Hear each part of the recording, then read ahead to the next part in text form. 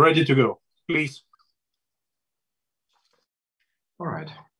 Good afternoon, ladies and gentlemen, dear colleagues, friends. Let me to welcome you most kindly to the online discussion on a very important and current issue as the EU Green Deal and Ukraine's green transition, common goals and transformation challenges. Indeed, there are some issues to be discussed. So the European Union and Ukraine are associated partners. So we have lots in common. So we have a big agenda in front of us, not just approximating, harmonizing our legislation, having a lot of political and economic dialogue, but again affected by some sectorial cooperation. One of the present and current initiatives is Green Deal.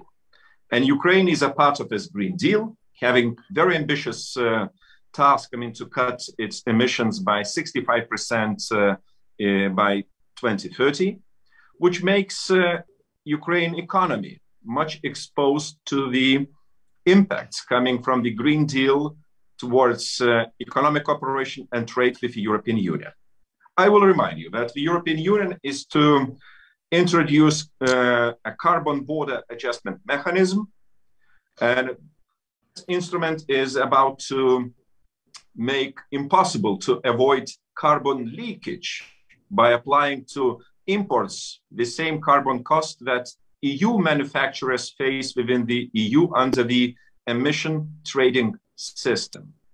To be precise, it's about the laying down a level playing field, not allowing anybody, to gain any competitive advantages because of the different costs or application.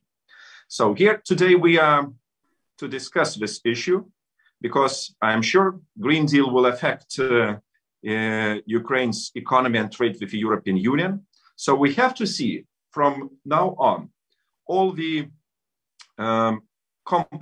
complications which might come up because of this of the recent initiatives, and to be ready to make certain decisions or corrections which might be needed in order not to stop trade and economic development on both sides of the border.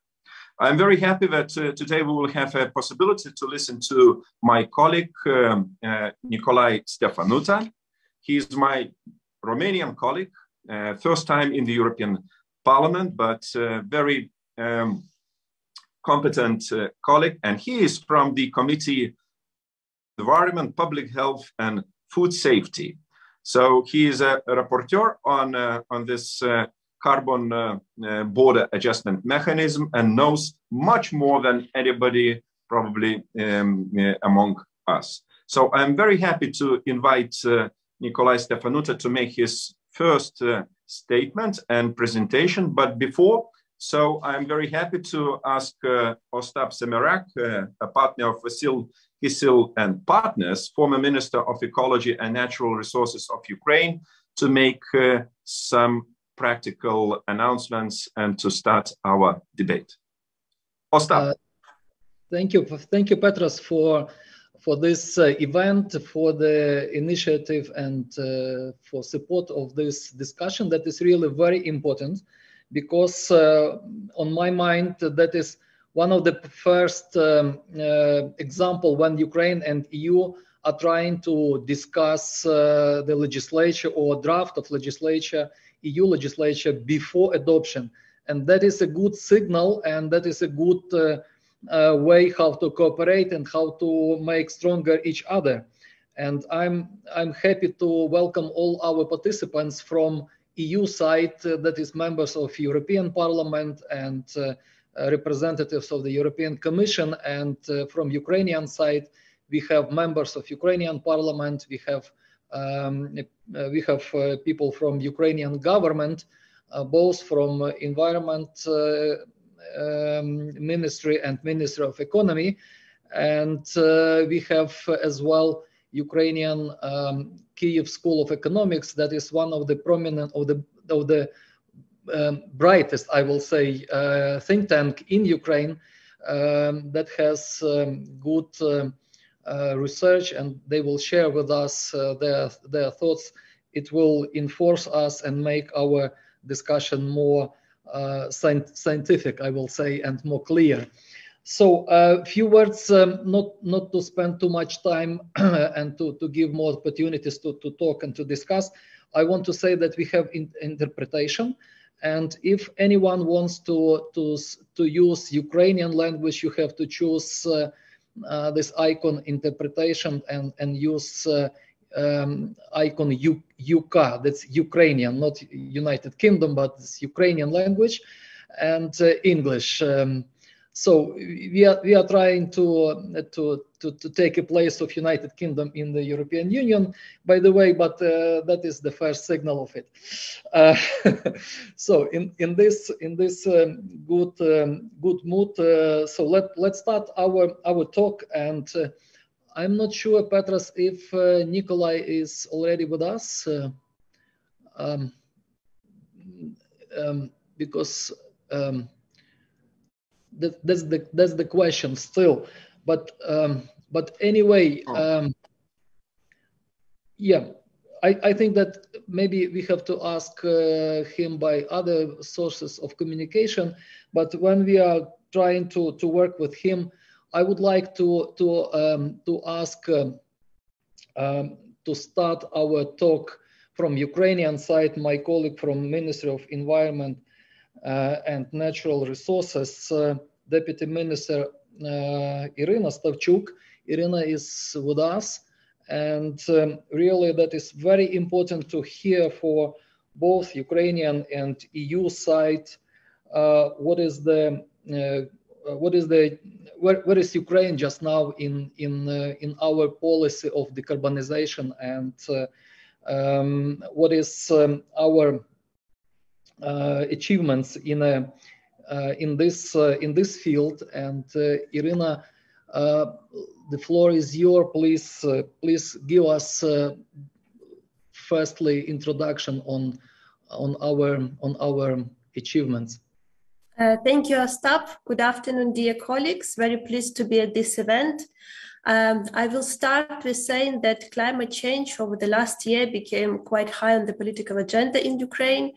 We have a very active coordination with the European Union and the set up coordination on Green Deal, which is chaired by Olga Stefanishyna, Vice Prime Minister on the side of Ukraine, and Katerina Maternova from European side.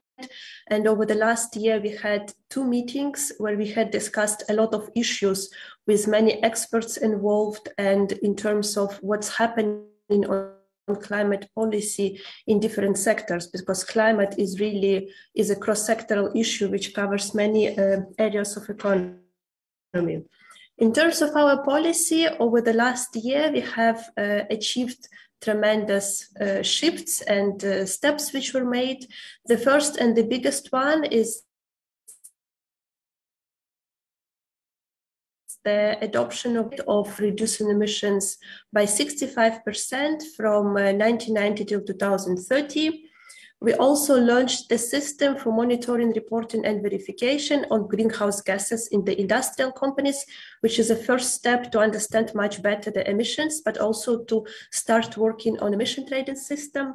We also launched a system of much better data collection on ozone depleting substances and fluorinated greenhouse gases. And we also developed and improved the strategy on climate change adaptation in Ukraine. So all of this has been already achieved. I must also say that the process of consultations with our NDC was not easy. It was really full of very active and difficult discussions with sectoral ministries, but especially with different businesses. And both sides had to go to compromises. So we really feel that the target that we have adopted and which was really discussed on many, many levels in many details is actually the one which kind of a compromise and a balanced number in terms of both ambition, because we really have to reduce emissions and we really have to implement a lot of activities, but on the other side is also implementable.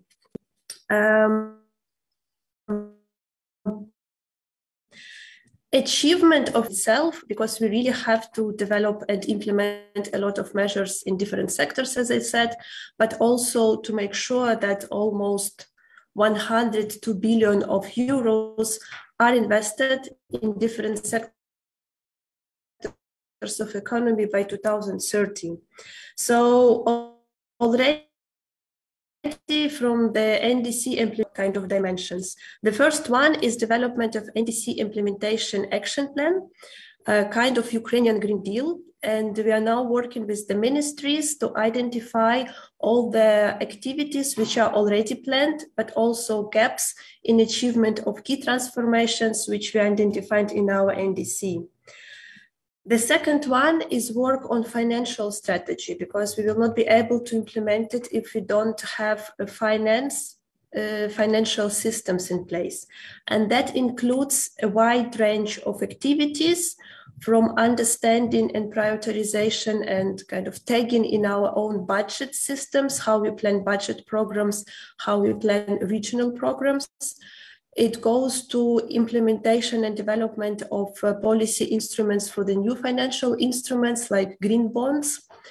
It goes to development of a strategy of understanding how we should reform our environmental and carbon finance system, which means what has to happen with our environmental and carbon pricing and taxes, and how we should spend the money which state collects, and how we should reinvest these funds into the enhanced decarbonization. So all of these issues are part of the big financial kind of strategy and plan to understand and to make sure that what we planned, we will be able to implement. And the last one is improvement of climate governance in general in Ukraine, which is coordination within different bodies of the government, and like having the procedures in place that we understand, and we have all the necessary policies and measures. We collect data. There are systems in place to review and put additional measures if we are not on track. And on that, we are working on development of the framework law on climate, on good examples of climate laws which already are in the world. And hopefully by the end of the month, we will be able to present the draft of this law for consultations. So we have a very rich agenda on us.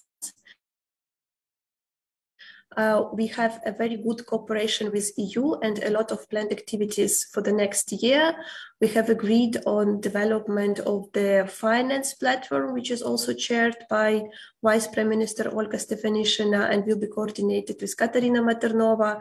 So really looking forward to all those plans and its implementation. Thank you. Thank you, Irina, and that's really significant to hear about our move, Ukrainian move on that way that started at least immediately after signing and ratification by Ukraine of Paris Agreement. And in this moment, I want to ask Markus to join our discussion. And actually, after Irina's presentation, that is great to have your point of view on the main goals of European Union policy of Green Deal, and especially part of CBAM that is important for us. And Markus, that will be important to understand what is the status of CBAM Act now in the European Parliament and in all this European co-legislation process. please, can you tell us, the floor is yours, please. Yes, thank you very much for having me. One of the disadvantages with having Irina in is that she's covered most wide angles already, which is really good.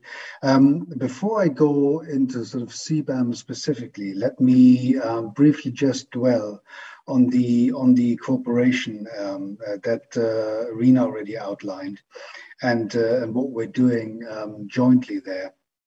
I think one key effect to highlight was that Ukraine, first of all, was one of the first partners to really show interest in a deepened dialogue on the European Green Deal, and understood what the potential, or if you will, also the threat of not taking it seriously, it might actually mean for industry and for development.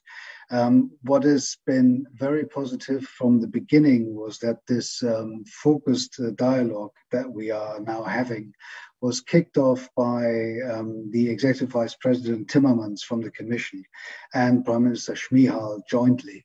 So it's been really the top political leadership that was advocating and supporting this from the very start. And we've then quickly got into the sort of cooperative mode after the two gentlemen kicked it off, this process, in February this year.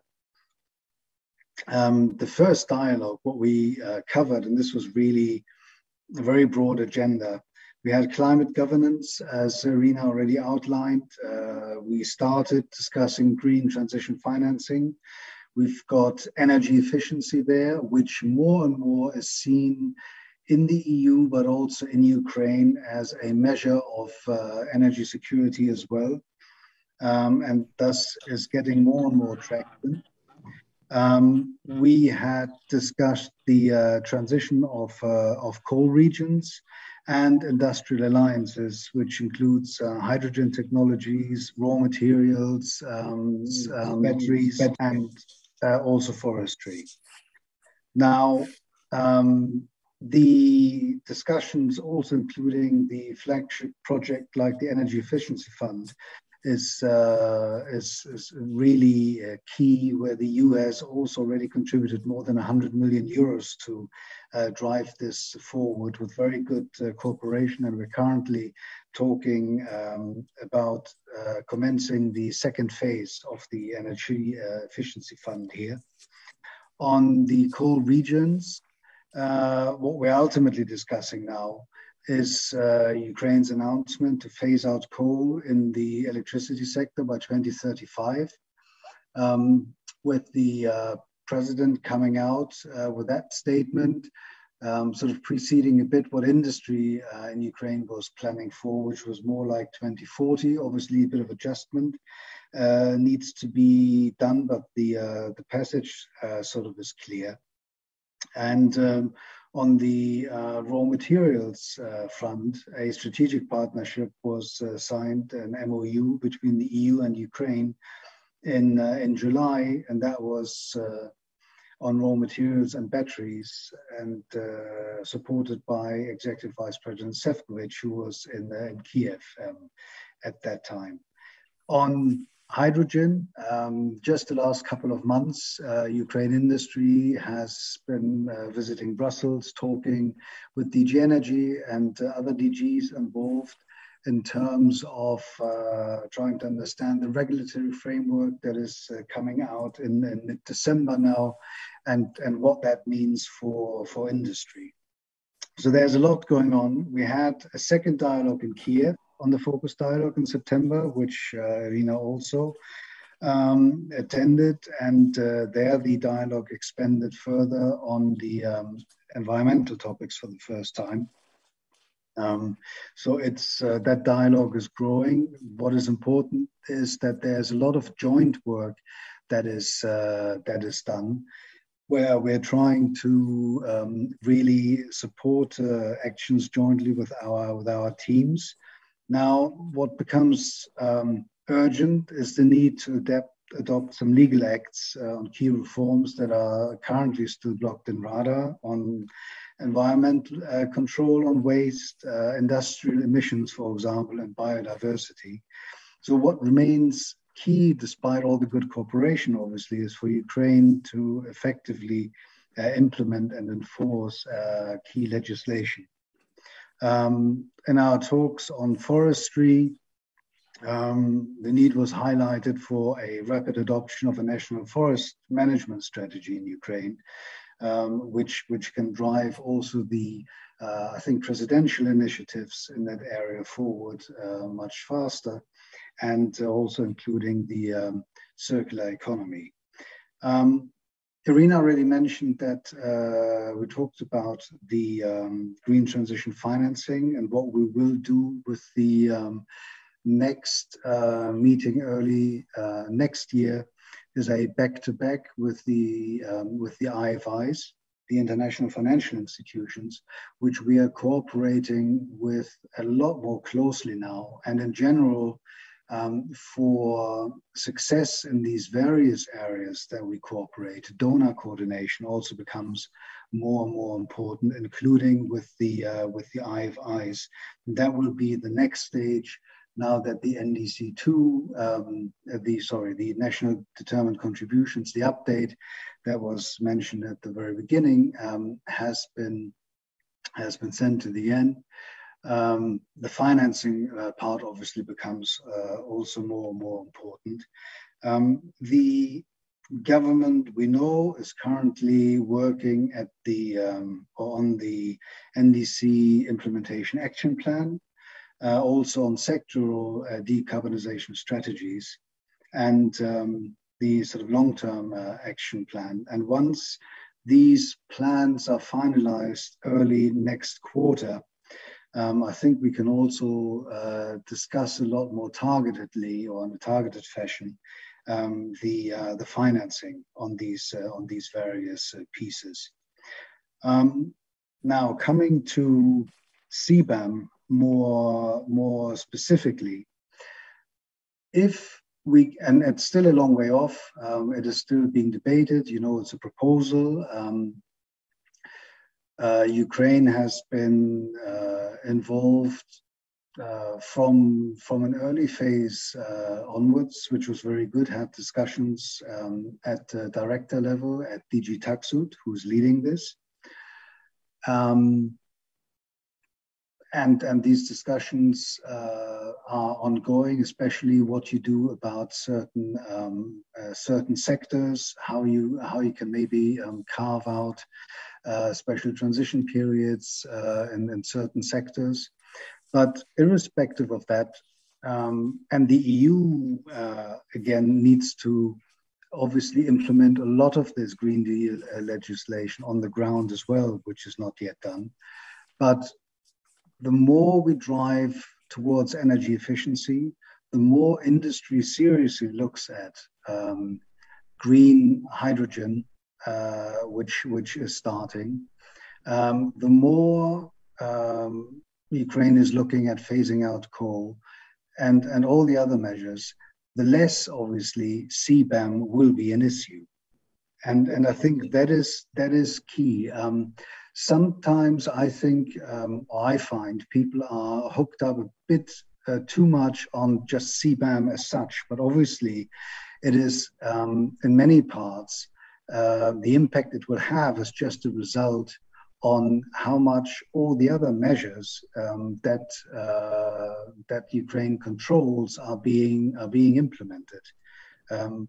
The EU is very closely at Ukrainians' side. I think that should never be doubted. What has changed really, I think, in the EU is that there is a real think, if you will, about nearshoring versus offshoring.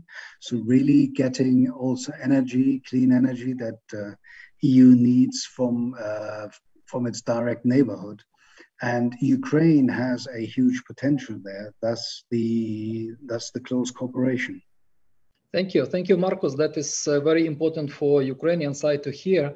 And at the moment, I want to welcome member of European Parliament, Nikolai Stefanuta. He joined our discussion just now, and Nikolai, he is shadow rapporteur in the ENVI committee on CBAM issue.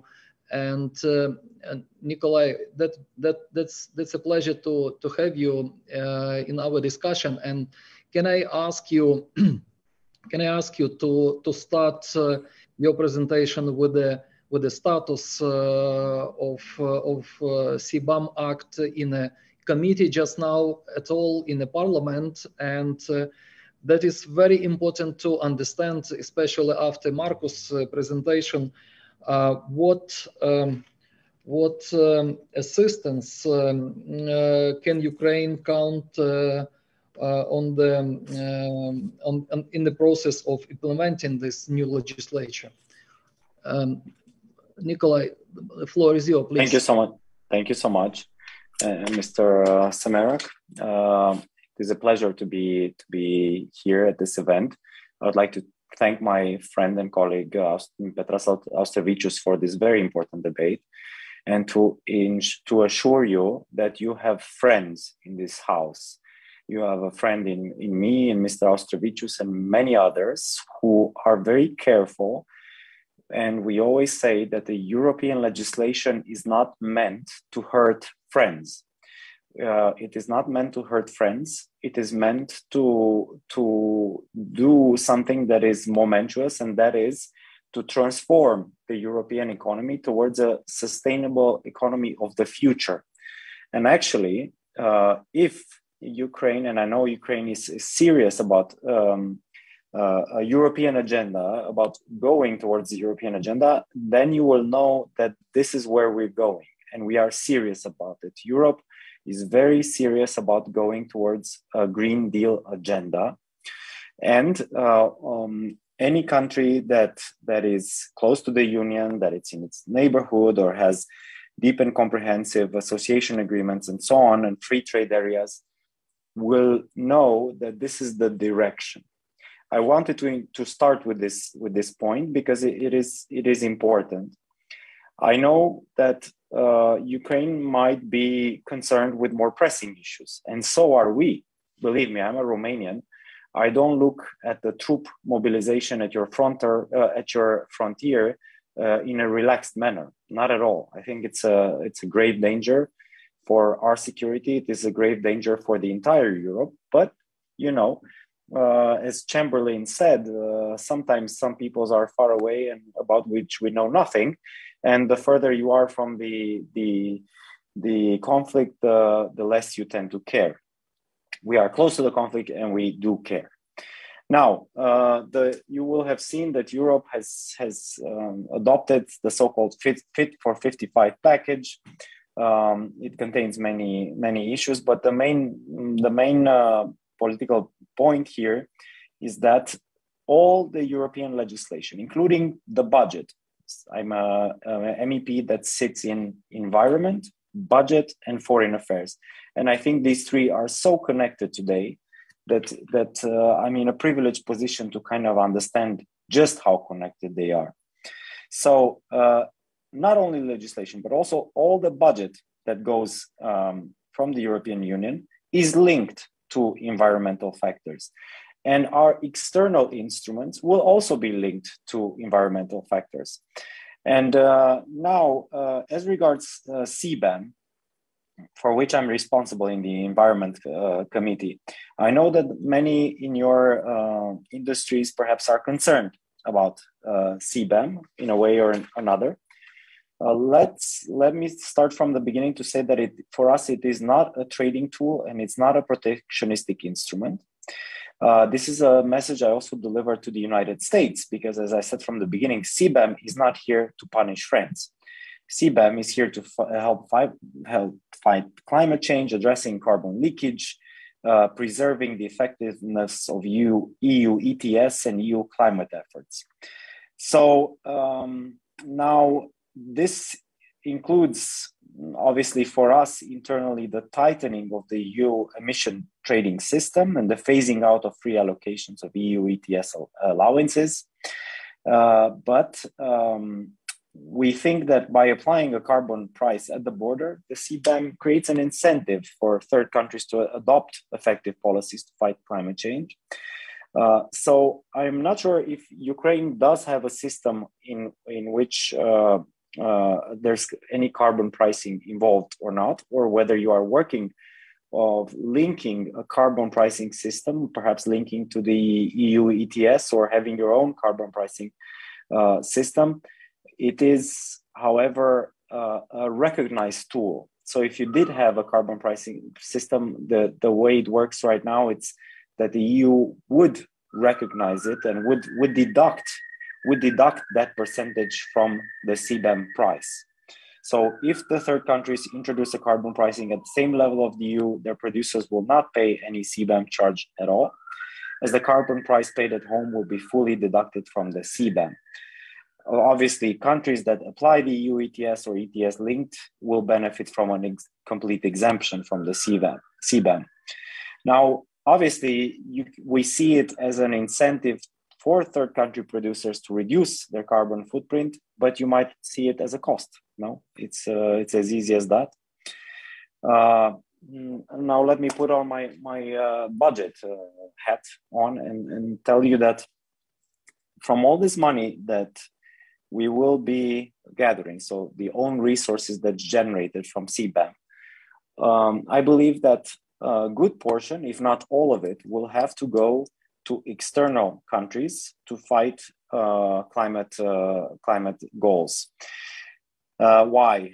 Well, this is also for protection for us that the instrument is WTO compatible, because the main intention of this particular own resource would have been to pay also for our next generation deal, the package of loans that we made as a union.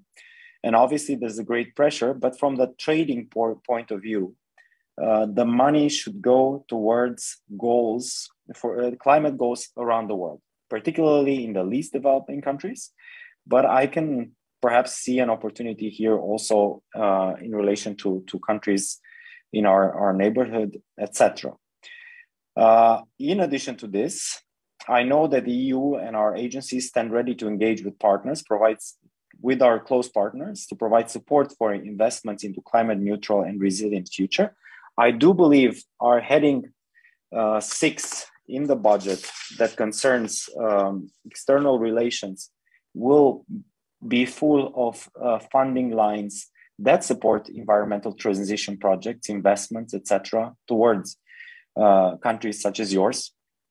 And in addition to this, I do believe a big part will be in the continuing to assist with transposition implementation of climate and energy acquis for the membership, but also with technical assistance.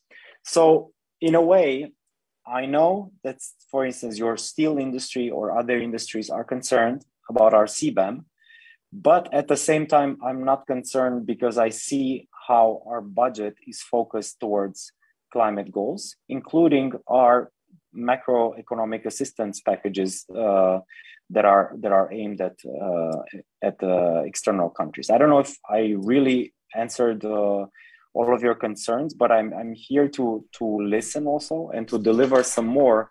Obviously, my notes are much longer, but your question, Mr. Semerak, was very targeted. So do let me know if I can go on rambling, or would you want me to focus on something else? Thank you, Nikolai.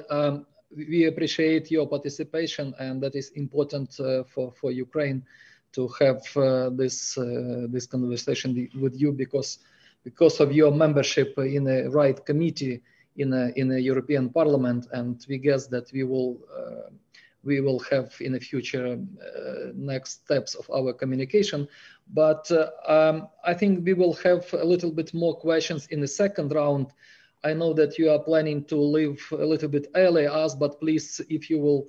No, I'm here with you. I'm here with you. It's great, important to stay on and listen. Great, thank you very much. And I would like to ask just now to present shortly the latest research that we have from Kyiv School of Economics, and Natalia Shapoval, she is a chairperson of Kyiv School of Economics and Vice President for Policy Research.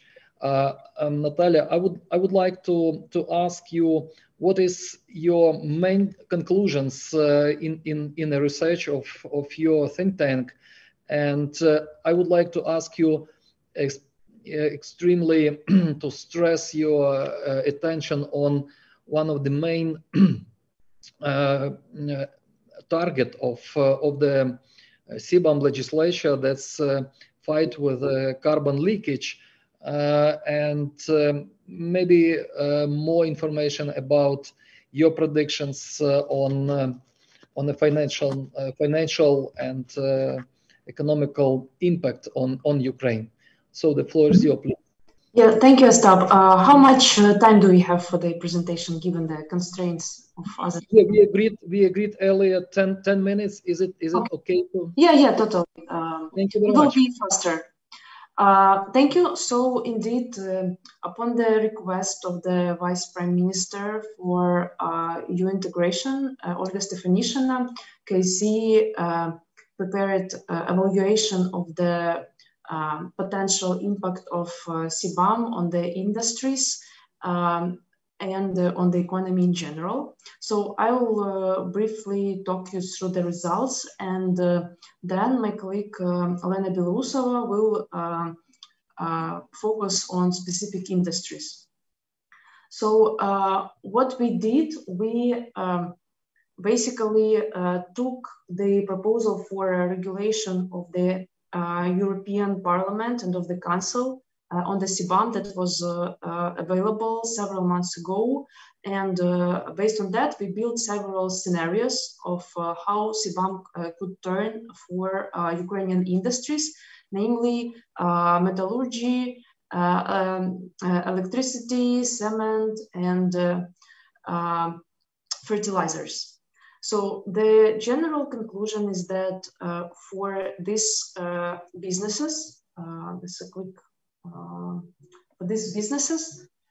there will be approximately 396 million euros losses annually because of the CBAM itself and changes in the prices of the products. And for the economy in general, for the industries that would be hypothetically under impact of CBAM, there would be around 0.1% of GDP loss every year. So we also looked into the question of leakage. So based on our assessment, there is no carbon leakage, and it can be demonstrated by the fact that in the industries that are likely to be under the effect of the CBAM, there has been a decrease in exports, and there has been decrease in greenhouse gases emission. And eventually, we also did not find any instances of the enterprises that are establishing some infrastructure in Ukraine in these industries for this or for any other reason. So kind of this carbon leakage hypothesis, we did not find evidence for that. So right now, our conclusion and recommendation is that given that the effect of this the previous speakers mentioned that it's kind of they're trying to make it not a trade barrier in the EU, but kind of from the perspective of the economic analysis, but not the policy discussion, it is a trade barrier. And given that Ukraine is not such a big pollution as many other countries, and Ukraine has been implementing the targets on reduction of the greenhouses that were set and is trying to be even more ambitious in the future, it makes sense to consider, specific details of the benchmarks that would be set for Ukrainian enterprises, and specific financial instruments that were discussed by previous speakers to make sure that this instrument doesn't really make really a quick devastating effect for the very big industries that employ many people and that they would be without any financial leverage to make any modernization. So my colleague Elena Biloso will quickly go through the hypothetical scenarios, how it could turn out for the industries. Elena, are you with us? Good afternoon, colleagues. I'd like to start with a slight explanation about the theoretical and our methodological background of this study. We consider two main effects which would have CBAM on Ukrainian business. The first is the CBAM payment itself. As you see on the slide, it's up to 101 million euros per year. And the second effect is the reduction of export volumes, which would be caused because of relocation of redistribution of the production between existing importers to the European Union and internal production of European Union. And we considered these two effects calculating our estimations about the loss of Ukraine, and our hypothesis was that every country which has significant impact on the European market will be impacted by CBAM, and then European market will seek the new balance. So the price of these goods on European market will be slightly higher. So partly CBAM effect will be covered by the increase of the prices. So it would be for European consumers. And the residual effect will be on the countries who currently import on European Union, and because of that effect, we will have that relocation, which I said, to European producers, so to protect them from carbon leakage. I'd like to turn to the next slide and go to electricity sector. Now, current situation is that the export of Ukraine is only coal generation. And we see that looking at the slide graphic on the left, we see that that situation cannot take place anymore with CBAM, because if we take CBAM and add it to the variable costs of coal generation, we see that it is higher than average prices on the target markets. It's Hungary, Romania, and Poland. And nowadays, Ukraine is not integrated to ENTSO-E, and before that, we cannot export any energy mix, which would include, for example, nuclear power and renewable energy. And before that integration, CBAM would hurt all the import that today was to the European Union. After the integration, we expect that Ukraine would increase its export to the European Union, and it would export some mix of coal generation and renewables and nuclear power. And if we would export mix, the average price of that export will be we would be able to export that mix and even partly 8% of TPP's power to help to balance energy market for Hungary, Romania, and Poland. Okay, next slide.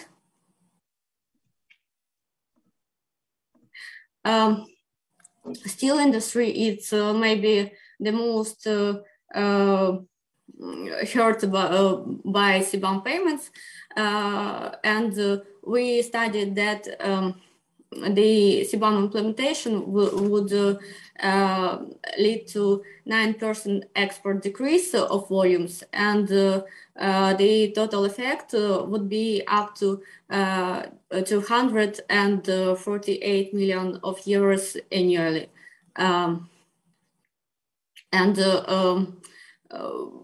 It's the main sector which is hurt by CBAM because Ukrainian economy is export oriented, and steel products are one of the main goods of Ukrainian exports. So move to next slide, please. Talking about fertilizers, we have here the tendency that due to high prices of gas, we already have a tendency to decrease the amount of exports of fertilizers. I mean here ammonia, urea, ammonium nitrate, and carbon ammonium nitrate. And as you see on the graphic on the left, we, even without CBAM, have the tendency to decrease some volumes of export. But if we would have the impact of CBAM here, this decrease would be even 38% higher than without it. So this industry would be hurt that much. And the last slide, Natalia. The last slide is cement industry. It's the industry which is hurt less than other because cement is a local product. We don't have much amount of export of this product, but we also see that we would have a 2-5% decrease of the amount of export and the loss for this industry too. Thank you.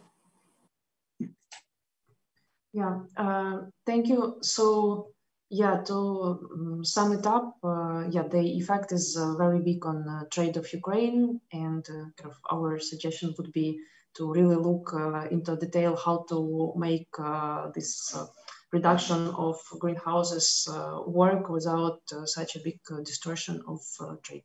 Thank you. Thank you, Natalia, and thank you, Olena, about this presentation. And I think it is very important for us because we all understand that the first period of or first stage of CBAM implementation will cause not all countries, but because of the sectors, we understand that will be Ukraine, Turkey, China, Russia, and maybe some other countries. And in this case, that is very important to understand that among of all that countries, Ukraine is with a quite specific situation causing because we have association agreement and because we have the conflict and aggression of Russian Federation on the east of Ukraine, and all this industry mostly are allocated at the eastern part of the Ukraine. And that is very important to understand and to predict what will be the effect of such instrument. And now I want to ask Ivana Klimpush-Tsintsadze, the chairperson of the committee of the Ukrainian Parliament, Verkhovna Rada, on Ukraine's integration into the European Union, to join us right now Ivana, that is very important to have a parliamentary point of view, and that is very important to understand how in Ukrainian parliament do you see this climate policies modernization. Do you see any chance for using these new policies for modernizing our association agreement with the European Union? And do you have this dialogue between Ukrainian and EU side in this case? Ivana, please, the floor is yours. Thank you very much, Ostap. I thank you, Petras, for initiating this conversation. I think it's very timely. I'm very happy to hear this numerous, this huge amount of information that was presented by colleagues from the government. Obviously, it doesn't seem in the parliament that something of that scope is ongoing in the Ukrainian government at this particular moment.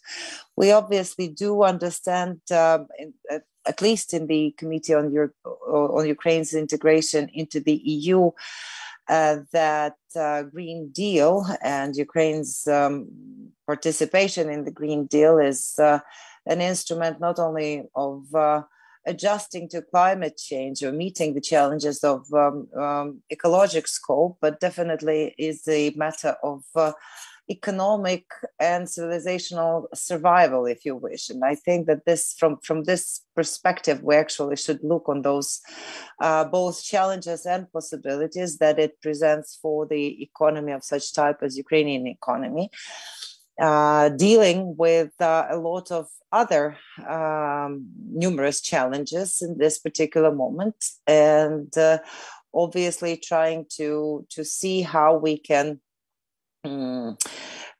take the instruments that are at hand and use the implement the transformation that is needed internally. You know, I probably will not share such a optimistic view as we heard, unfortunately, from our colleagues from the government, because unfortunately I see a lot of obstacles. For example, it has been mentioned by, I think, Marcus, that quite a few of the ecological draft laws are being stuck in the Ukrainian parliament for this and more than 2 years. And we remember very well with Ostap from our previous work in the government between 2016 and 2019, how difficult it was to go through parliamentary procedures with any of the initiatives that would require additional spending, additional modernization and transformation for the different economic sectors. So definitely we all understand that green transition, green transformation does require a lot of spending, a lot of resources. And I think that besides the important internal transformation, including, by the way, something that I think Nikolai has mentioned with regard to non-existing in this particular moment carbon pricing system in Ukraine, that would have to be introduced in order to actually minimize the effects of, for that matter, CBAM being introduced. We probably could and should talk already about some kind of Marshall Plan for, like, climate Marshall Plan for Ukraine, that that would ensure a Ukraine's transformation. Because I think that no country can actually realize the goals of Green Deal or the goals of cutting the carbon leakage or any other climate change goals on its own. And I think we all agree that, even introducing CBAM on the borders, you cannot build a wall that would not allow any, carbon emissions coming into the to the EU, especially if we are talking about the country that A, has ambitions of joining the European Union, B, has this close neighborly position near the European Union. So therefore, I think that instruments, that decisions and instruments should be to tackle those problems have to be worked on together. And it's about common goals, but also about common decisions and common solutions, which I do not see being developed in such a serious scope. It's good that the government is conducting this conversation and this dialogue with the European Commission. I'm absolutely happy to hear about this, but definitely we are lacking this kind of a conversation between the Ukrainian Parliament and European Parliament, and for that matter, even with the national parliaments of other EU states. And I think that that's about a multi-layer conversation that has to be established also on the parliamentary level, because without having parliamentarians on board, there will be difficulty for any initiative to move forward. Moreover, if we are looking, if we are hearing about this this dialogue at this particular moment, I have concerns with some of the green imitation that I see here. Marcus has been mentioning, the progress with the energy efficiency fund, but I want to remind that 2 years we have lost in this work of the energy efficiency fund, and I'm very happy that finally it's kind of unblocked its work. But that's not something that got us closer to actually sorting out some of those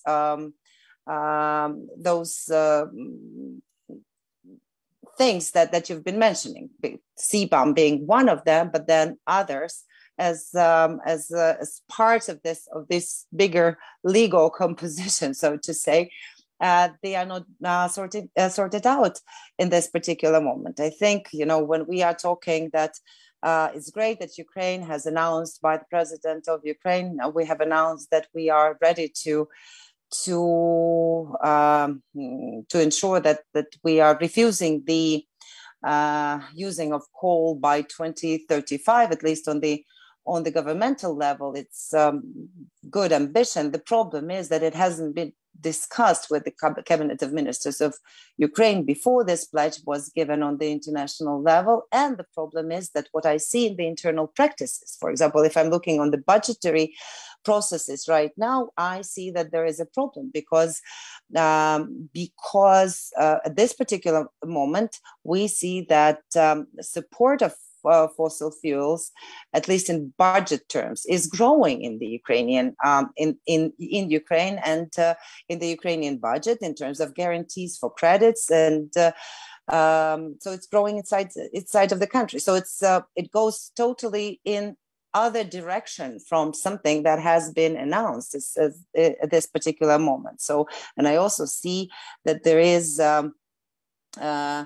that such support of the state is actually decreasing in decarbonization, in energy efficiency, in different environmental measures, and not to mention the problems that we have seen here with regard to green energy and the inability of the state to actually carry on with the difficult, and here I totally agree, there have been very difficult responsibilities of the state here that have been envisaged by the previous governments, but when the state cannot deliver on this and cannot keep up to the promises, that does not lay out a great basis for further conversation. So I think that it's important that we kind of step away from this green imitation and actually take seriously those numbers that KSE has presented, the KSE team has presented to us in terms of how,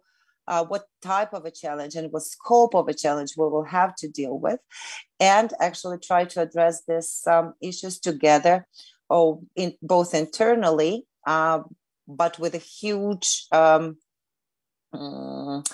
a number of stakeholders, because it's good when we are talking about coordination, but I do not see a real systemic, complex work on the state level with all the stakeholders, with businesses, with civil society organizations, with the parliament, with well, obviously the government, and with the European side, but on this inclusion of different stakeholders. I think that, you know, this conversation could be a good step forward for that dialogue, and we can build from here, because we as a committee have initiated, I think Irina has been present on those, has been taken part in those hearings that we have initiated last year. I think it was July initially, then September of 2020, when we were the first committee that initiated hearings on how the country is getting prepared to meet the ambitions of Green Deal, and to meet the challenges that also will be presenting. So I think here we don't have much of a choice, because Green Deal implementation is about division of the world to they and us, and it's either we are on the train of joining post-industrial countries and the club of those countries that can kind of and we can leap forward, so to say, or we will be just lagging behind and running behind the train, trying to catch it, and that this is not an option for Ukrainian economy.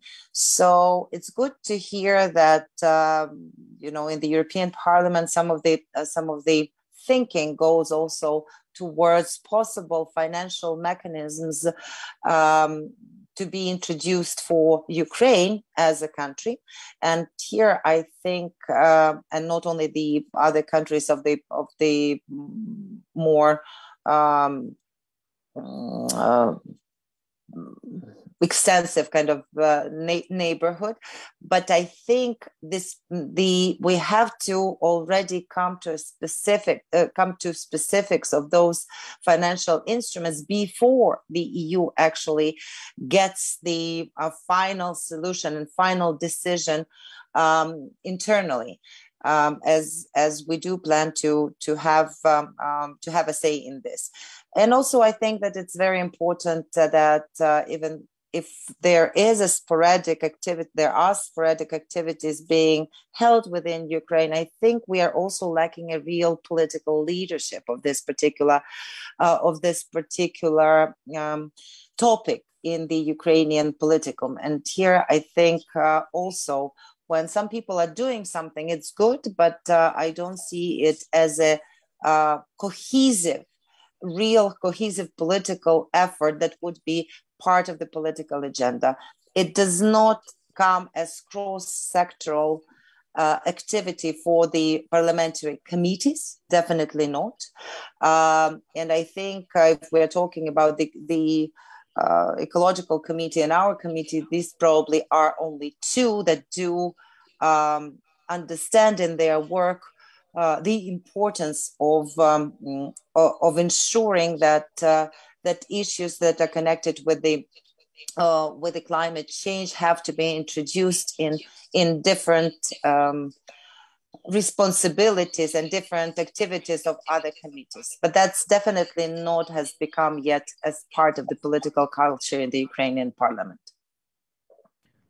Thank you, Ivanka, very much. And I think that this idea of much broader communication and talks about next steps, that is absolutely what we are trying to start just now. And thank you for your mentioning economy, Ukrainian economy, and security dimension. That is very important. And with us, we have today Deputy Minister of Economy of Ukraine, Taras Kachka, who is as well trade representative of Ukraine. And Taras is talking with us from London. So you can see that Ukraine is talking with EU from both sides, from east and from west. And Taras, we are welcoming you to join our discussion, and that is very important that Ministry of Economy of Ukraine published its feedback on CBAM proposal on the website of the European Commission. And that is important to have this this note. And I would like to ask you, how do you see such mechanism affect trade and economic relations between Ukraine and European Union? And how do you see, is it possible to create right environment for next legislature to have so-called lift for Ukrainian industry for its modernization using new decarbonization policy that we have just now to discuss? Taras? Yeah, you know that. Yeah, thank you. So yes, indeed, we are talking to the EU, but still outside of the EU. Yes, so from Kyiv or London. So it's not the EU, and yeah, I would disagree with many of statements presented earlier, especially especially the thesis that CBAM is not a measure against friends. Indeed, it is against friends, and particular friend, Ukraine, because Ukraine, even according to internal EU calculations, so Ukraine will be tackled most by this measure. But from my perspective, the issue is that the EU started to started to influence outer world without understanding this outer world. So it's not only Ukraine, but Moldova as well has more ambitious NDCs than the EU, because both Ukraine and Moldova decided to decrease greenhouse gas emissions to the level much higher than the European Union is intended to do so. But then the level of usage of coal in energy is times less than in the EU. So we have, if we calculate all non-carbon sources of energy, including hydro and nuclear and renewables, we have up to 73%, depending on the season, of course, but between 65 and 73% of non-carbon energy generation. And our deadline for phasing out coal, whatever deadline declared by government, is more ambitious than the Polish one, for example. So that's why I think that before talking about ambitious in climate, we need to take seriously our neighbors. And I think that the EU, unfortunately, behaves in a very selfish manner. That's why we need to defend our position, and that's why we are so hostile against carbon border adjustment mechanism, despite the fact that the idea is quite good. The second big thing is once again bad assumptions about carbon pricing. Indeed, the EU media are full of news about highest prices for carbon, but actual price paid by EU producers is really minor one, because they have free allowances. 3/4 of all carbon allocations for steel in the EU are still free, so that we need to divide the current price as well, at least by 4 for steel. And then as well, we need to understand that currently carbon pricing is only financial hedge instrument. It's not actual price paid by producers, because actual price might be bought earlier, and the actual price of this carbon allocations is lower. At the same time, Ukraine has carbon tax, which is quite simple, and actually does not depend on free allocations. Everyone pays it. So that's why our system may be more efficient than the EU one. The last but not least is the carbon leakage issue, where we have no evidence of carbon leakage, and for any industry to be covered by carbon border adjustment mechanism, etc., etc. On forestry and deforestation, this is one of most complex issue, where I think the EU has really contradicting interest towards Ukraine, because it is declared that the EU is fighting for reforestation in Europe, but at the same time, the EU has very hostile interest to just increase importation of wood from Ukraine, which actually with no care about sustainability of this forest. So that's why we need to have a really honest and attentive discussion to each other. So it's not like we need to defend. I think that before taking measures, not only on CBAM, but generally on Fit for 55 measures, we need to take into account that the EU, so the Brussels and EU institutions, are actually influencing all Europe. And that's why this is like a noblesse oblige for Brussels to understand the clear impact of neighboring industries. At the same time, EU, so Ukraine can help EU in achieving decarbonization, in decreasing carbon footprint by integrating our industries like electricity or steel or agriculture into the EU systems and the EU industries. And we have good signals for this.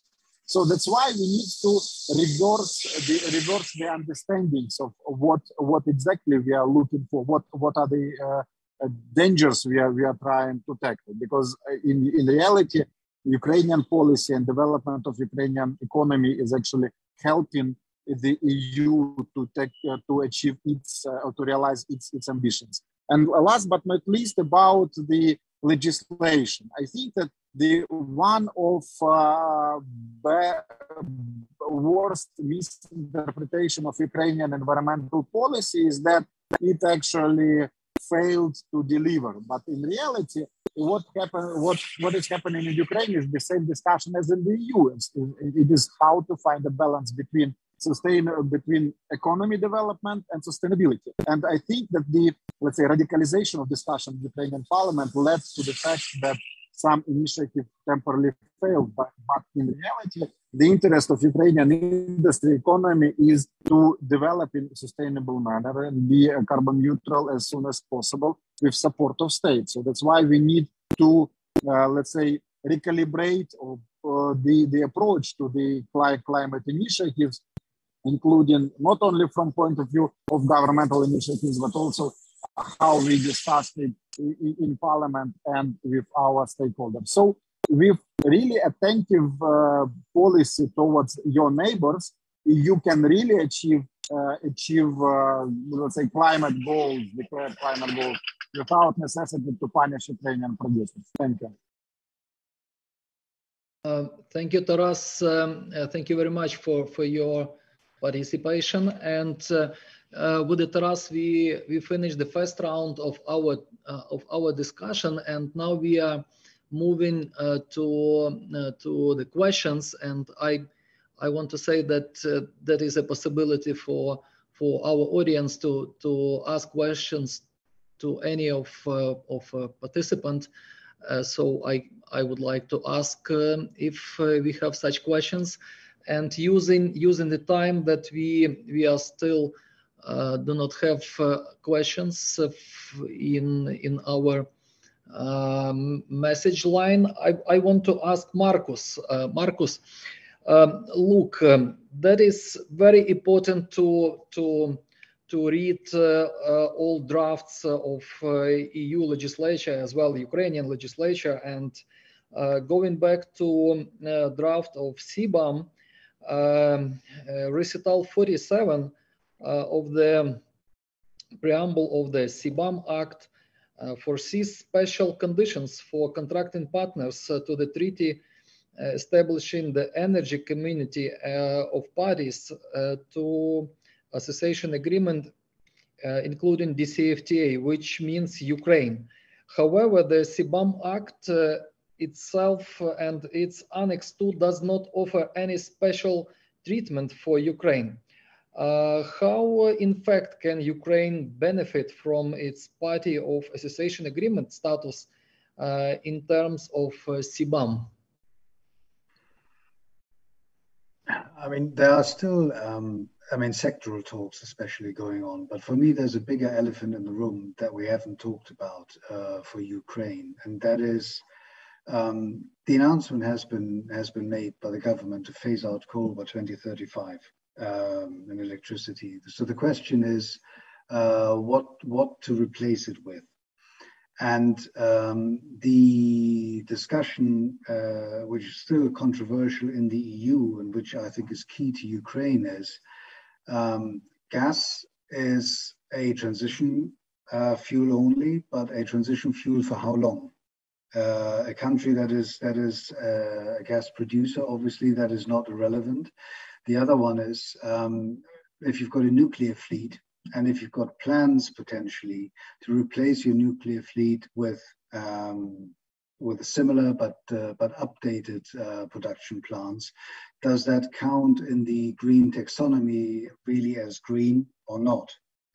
And that for me, in terms of electricity production and then potentially green electricity exports to the EU via sort of an integrated network, Moldova and Ukraine via NSOE.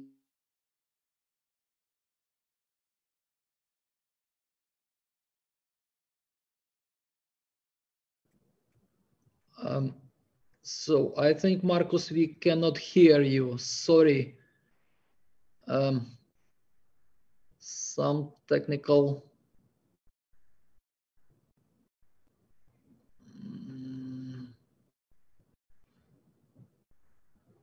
Yeah, I think we have to go forward, and then we will ask Marcus to come back with his answer.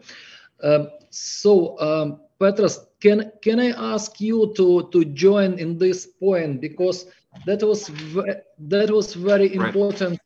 Yeah, that is very important from Nikolai to hear that is CBAM is not to hurt friends.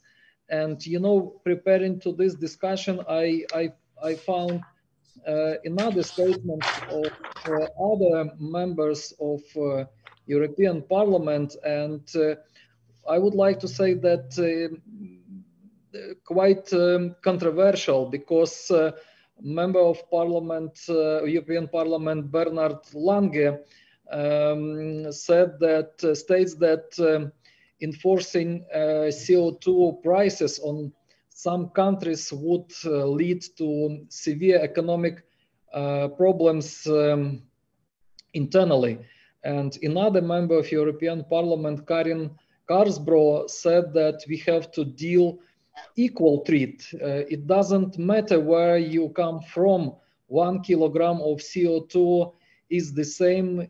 It doesn't matter if it comes from Sweden or China or United States, and I'm adding from Ukraine. How do you judge that positions, and is it in the European Union open to create special CBAM conditions for Ukraine, especially during the period of Russian aggression? And we all understand, we mentioned today about the allocation of that industries. Right. Yes, Stefan, thank you very much. Look, we have to be very clear from the very start that it will apply not just to neighbors of the European Union, but all over.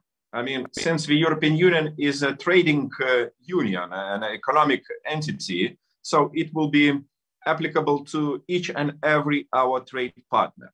Of course, those remarks about the severe impact on domestic situation, I think they are somehow completely correct. Because, I mean, there are different economic structures in different countries, and it will, you know, have a certain impact. I mean, a bigger, smaller, longer, shorter, it remains to be seen. But since we are under the joint kind of initiative, this Green Deal, I mean, climate change, preventing the climate change from happening. So we have to take some commitment. But, you know, at the same time, I'm completely practically minded. And I agree with my colleagues, with Ivanka and others, with Taras, that we have to look after, you know, practical application of this CBAM.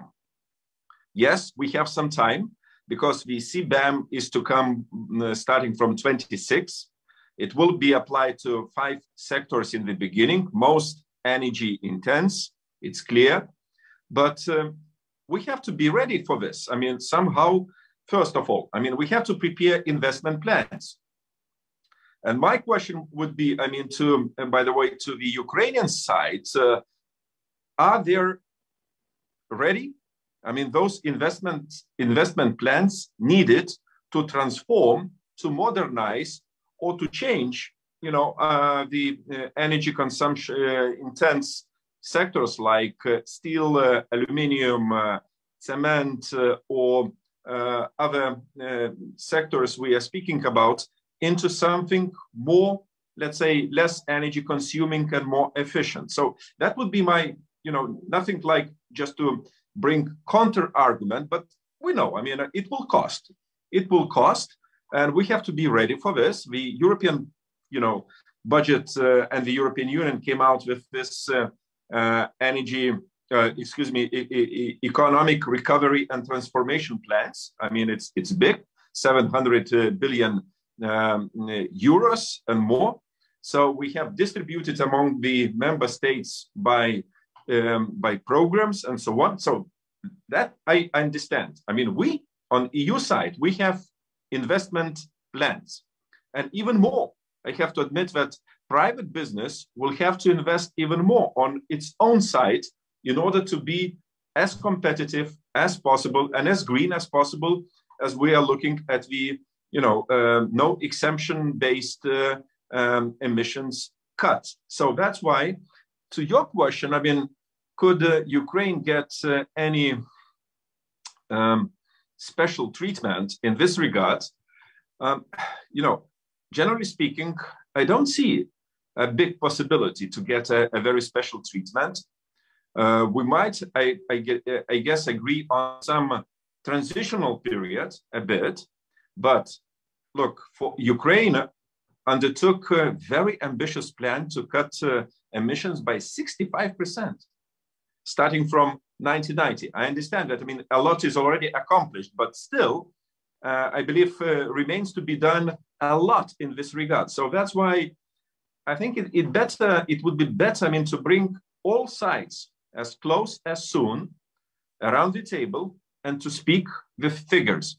I mean, you present figures, we present figures, we see a real picture, absolutely real economy picture, and not a kind of, you know, very rosy picture.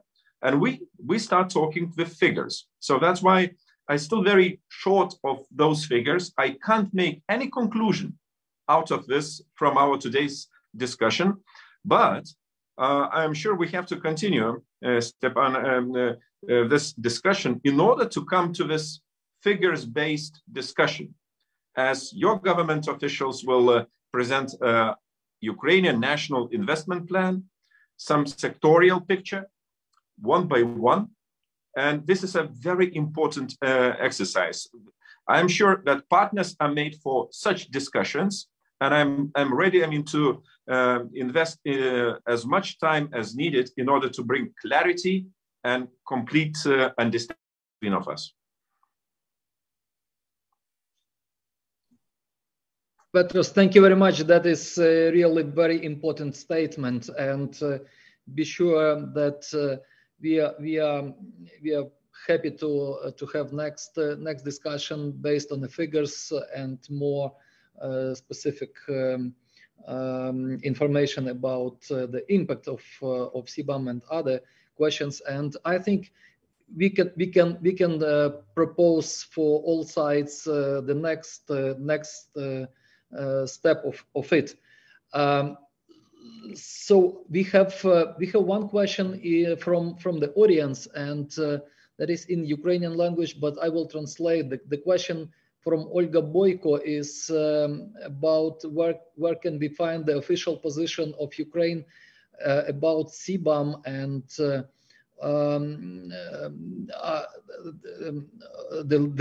the late one after summit of EU-Ukraine that was on the 12th of October. I guess we have to ask Irina Stavchuk about that.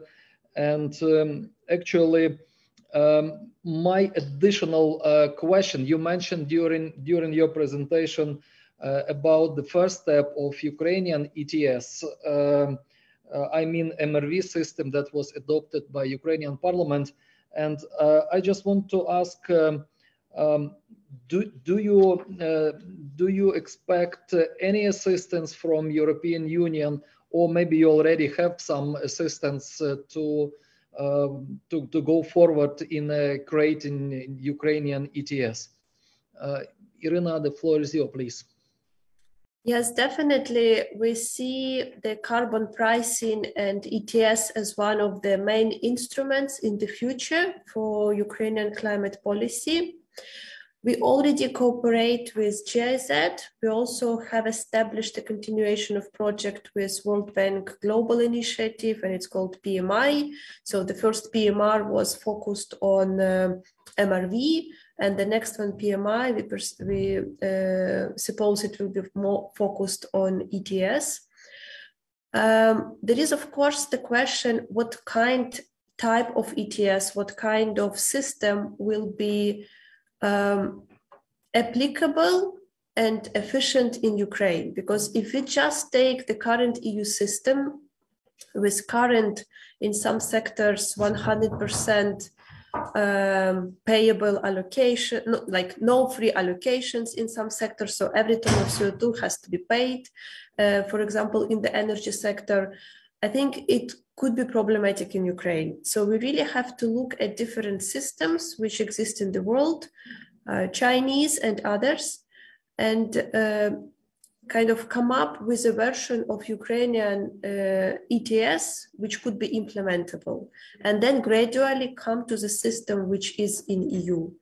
Or maybe if we implement EU system directly but with a different caps, because we don't believe that Ukraine would be able to have the similar level of carbon price.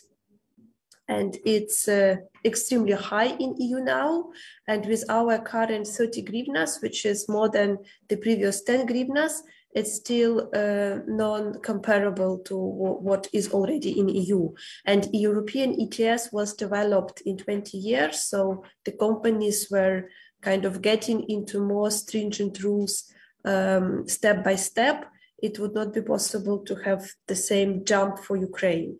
But we look at the system really as one of the important mechanisms which has to be carefully designed and carefully implemented. Thank you very much. And maybe you can say the link where our Olga Boyko can find this official position, maybe on the website of ministry, or maybe in the government website.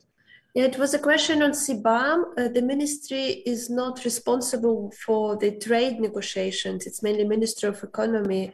So if Taras is with us, no, Taras is not with us. Okay, we will recommend. Ideally to write a request, yeah, because it's not our ministry who is dealing directly with. Okay, thank you. Thank you, Marcus. Sorry, we missed you a little bit earlier, so we didn't hear your conclusions. You have a choice for 2 minutes to add, please. Sorry that we. Yes, the system kicked me out. Apologies. No, the point I was trying to make is, as Ukraine goes towards decarbonization, the role that nuclear or gas can play in that transition, I think, is absolutely critical. And that is where the EU is also still divided in terms of taxonomy. So that might be an important case to make, to take into consideration for the EU, sort of where Ukraine comes from as a base. Mm-hmm. Okay, thank you very much. So Ivana, I want to come back to you, and I think that Petras proposed good idea to intensify our communication and our discussion. That was extremely the same, especially the same that you proposed to make much more important role of Ukrainian Parliament, environmental and European integration committees, and I think it is time to do. And in this regards, I'm a little bit scared about the success of such common work, and I feel some threats about the influence of unsuccessful, if I may predict, unsuccessful work on CBAM implementation on European integration, understanding and support in Ukrainian society. Do you feel this threat? I know that you are very often visiting eastern parts of Ukraine, and you have good understanding what is there. And can you share with us your thoughts and your ideas on that? With your permission, very briefly, because I do have also to round up my participation in the event. Well, first, let me just briefly react to questions that Petras has been putting on the table. I think very good questions. I do not think that the Ukrainian government has any of such proposals on the table. We have heard that some of the proposals on investment plans not necessarily connected with CBAM, with CBAM or with Green Deal or with anything connected with climate change, but have been introduced during, in September of this year in the United States. It was announced that there is such existing transformation plan of Ukraine, but as we figured out after numerous letters that we've sent to Office of the President and Cabinet of Ministers, that at this particular moment such a transformation plan does not exist, and this sectoral investment opportunities are not yet worked out.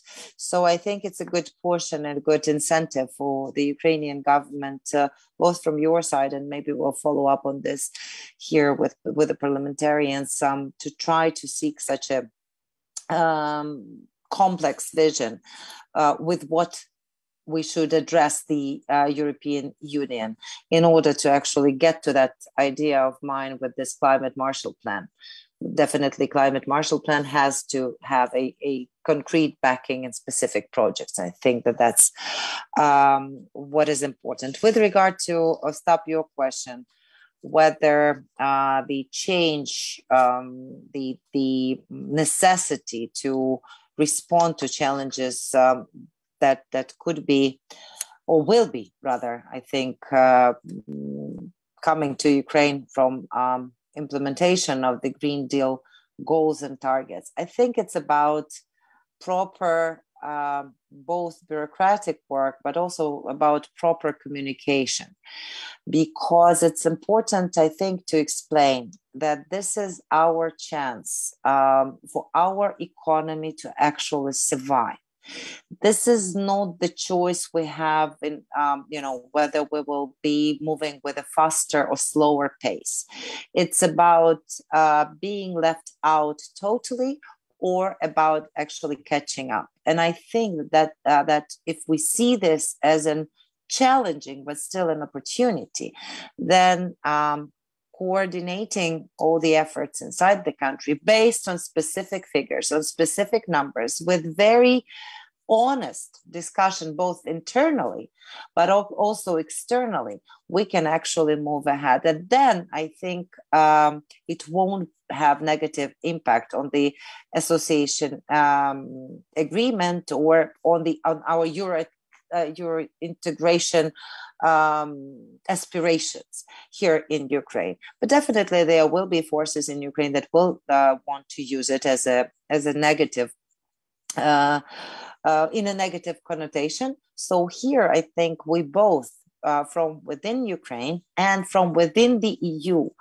should be partners in ensuring that we are not creating additional animosity to the difficult processes and rather portray them as a difficult but still an opportunity for us where we are on board together. But there we are also lacking yet this goodwill and also very honest and very sincere attitude from the European Union on that as well.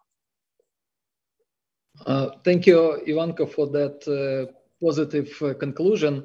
And I would like to support you that definitely this work can lead us to have a technological elevator for all Ukrainian economy, industry, and it will make us more competitive and more stronger. That is, it could be about innovations, about new working places. It could be about technologies. It could be about totally other level of development. And so I think that that's where we have to, how we can actually quote and unquote sell it, to positively sell it both to Ukrainian businesses and to Ukrainian public and to the Ukrainian community. Right, and that's the time. That's right. That is the time, Ivanka, to start creation of your Marshall Plan.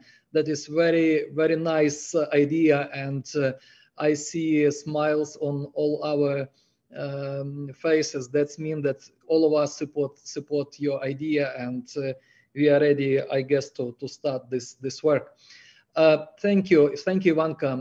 Petras, look, we are out of time, and actually looks like that all of us were able to talk, and I'm really happy because we had quite different points of view, but the same conclusions. And talking about conclusions, the main one is that Ukraine and EU are open to discuss CBAM, and paper is on a table, and we have not so many time to work together, but we have to use this opportunity and to show our integrity and our common will.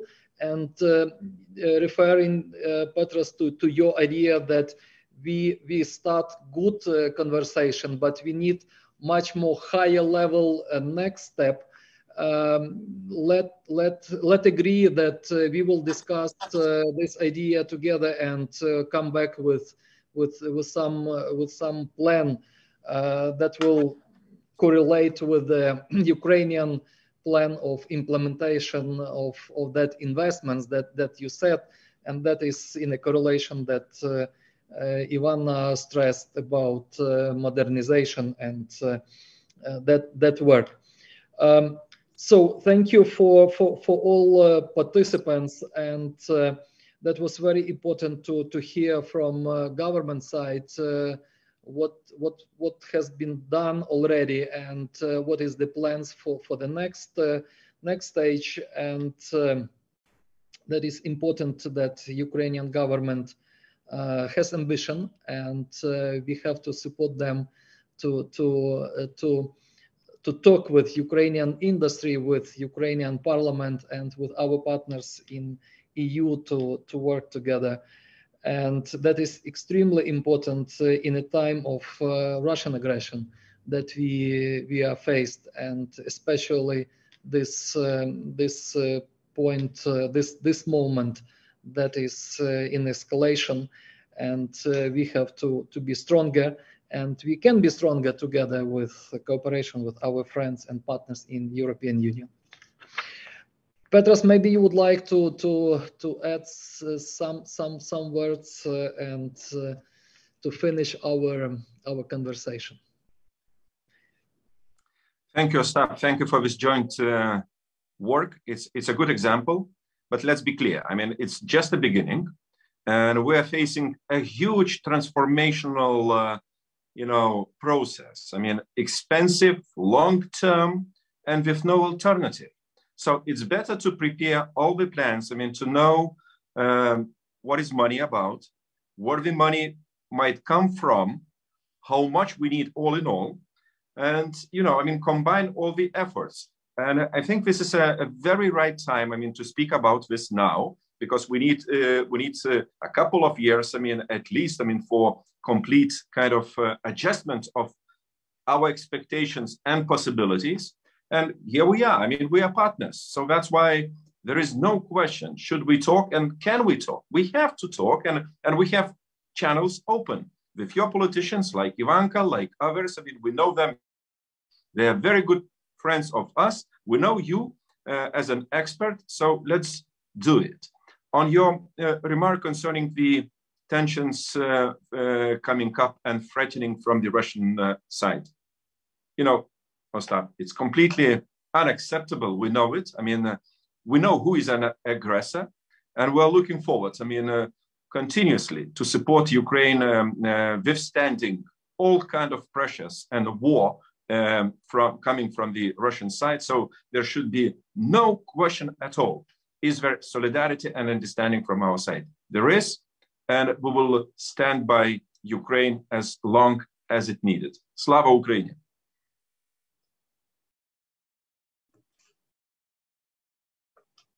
Thank you.